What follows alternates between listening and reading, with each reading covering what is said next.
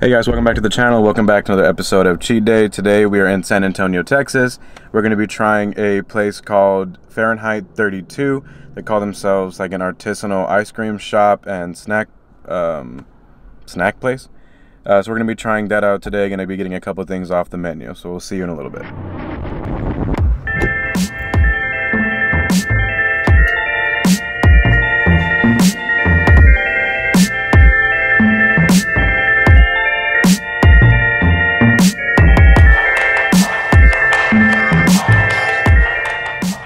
Hey guys, we're back and we got our items from the menu.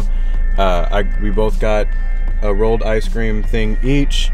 I got what was called the Gacha Matcha. I'm a fan of matcha drinks, so I'm pretty sure I'm gonna like this. You got? I got the YOLO for you obviously love Oreos. Yes, because every time we go somewhere that has something that has to do with cookies, she gets it. Speaking about that, we also got something called the Cookie Monster. Looks like a regular milkshake. I'm wondering if there's gonna be like a different flavor. It's so blue. Yeah, and then it's got like some cookies on top. So it looks like it's gonna be pretty good. Yeah, let's try the Cookie Monster first. Let's see. I can't tell if it's like a milk drink. Is it just like a milk drink? I'm so confused. Yeah. It's not like thick. I thought it was gonna be a milkshake.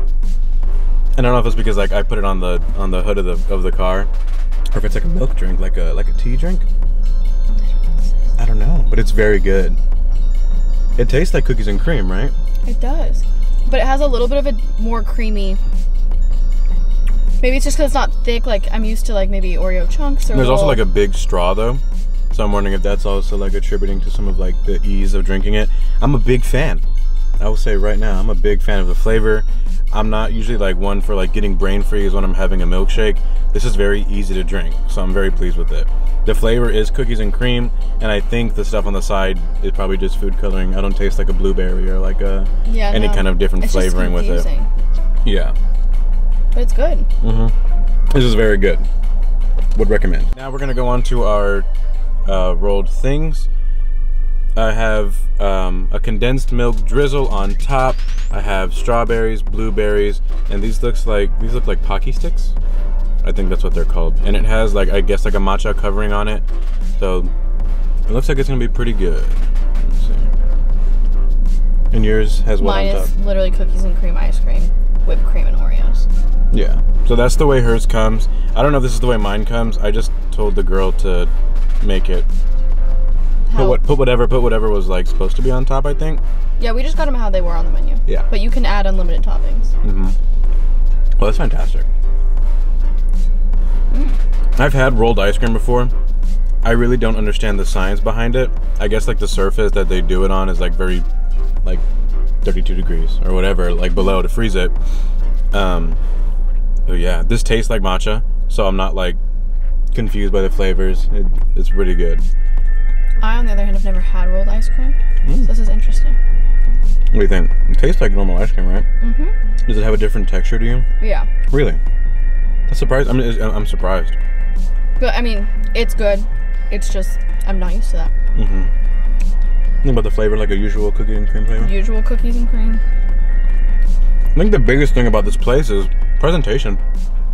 Like, it took them a little bit to make it, but, like, I'm satisfied. I'm impressed. I'm never mad about a place taking like a little bit longer than usual to make something, as long as they like make up for it in how it looks and like the flavor. Like I don't want my thing to be rushed and then it not taste good. It has a different texture to me, but I enjoy it. It's just not melting as fast. Like I think that's what it mainly is. It tastes a little bit thicker. Not taste, but like it feels a little bit thicker than like most ice cream. And like here, I'm gonna put a little video of like what it looks like once you've like taken a couple bites out of it. I just ate a whole roll at a time. So. Yeah, so you can see like right there in the middle, it kind of, you can tell the difference between like this ice cream and like one that's just like in a gallon, or like when they like put scoops. So it's like a very different thing. Let's go ahead and rate it to finish this off. Okay. I want to rate the Cookie Monster. Is that what the drink's called? A 7 out of 10. Why? Because I thought it was gonna be a milkshake, so I expected it to be a little thicker.